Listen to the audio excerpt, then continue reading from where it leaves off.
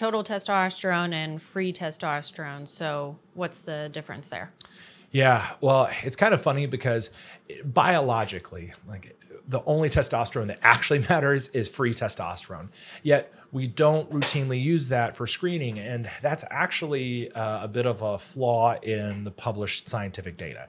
Because if you look at it, what happens to testosterone in the body is that the majority of testosterone, maybe 98% of it, is actually bound by two proteins, sex hormone binding globulin primarily, and then to a lesser extent, albumin. And whenever testosterone is bound to protein, it can't be metabolically active. It's not free to bind to the androgen receptor and exert its terminal effect, which is changing transcription of proteins in the cell nucleus. So in reality, it's that free testosterone that matters. But no one can really agree on the best way to measure free testosterone. The gold standard is this really complex test called equilibrium dialysis, which nobody actually does in clinical practice because it's so challenging to do and very time consuming. And so most people will use a calculated free testosterone.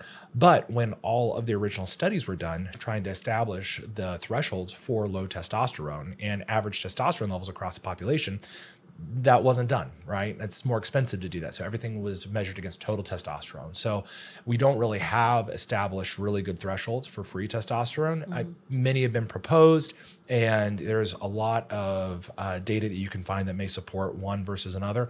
But the majority of the thresholds that are in guidelines are all based on total testosterone.